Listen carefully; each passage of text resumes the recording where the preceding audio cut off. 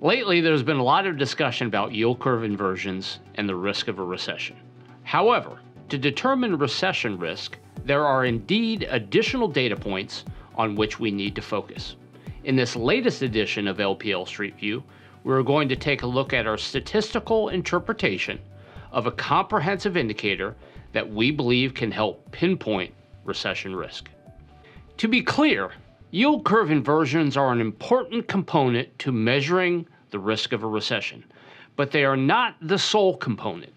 In fact, a yield curve inversion measure, the difference between the Fed funds rate and the 10-year Treasury yield, is only one of the 10 components that make up the Conference Board's Leading Economic Indicators Index. We believe these leading economic indicator components, taken together, give us a broader perspective of the economy's underlying strength. And while we do take note of yield curve inversions, we also closely track the Leading Economic Indicators Index as perhaps a more comprehensive guide to determining recession risk.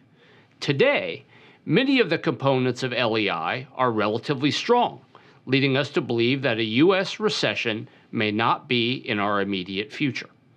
To get a keener look at LEI, we also track the slope of this index to determine the momentum behind the economy. This illustration tracks the 3-month and 6-month moving average of the index slope to pinpoint the time at which the momentum in the index has completely turned. This is signified by these averages moving below the zero line in the graph. If we look back through history, we note that moves below the zero line in this graph have many times, but not always, coincided with recession periods.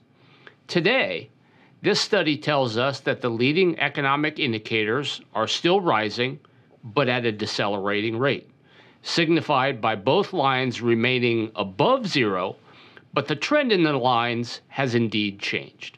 This work tells us that while economic strength is not what it once was at its post-COVID peak, the overall components of the leading economic indicators index remain relatively strong.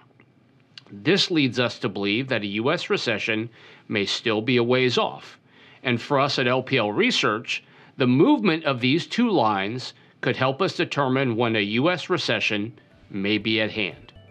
Thanks for listening, and as always, allocate wisely.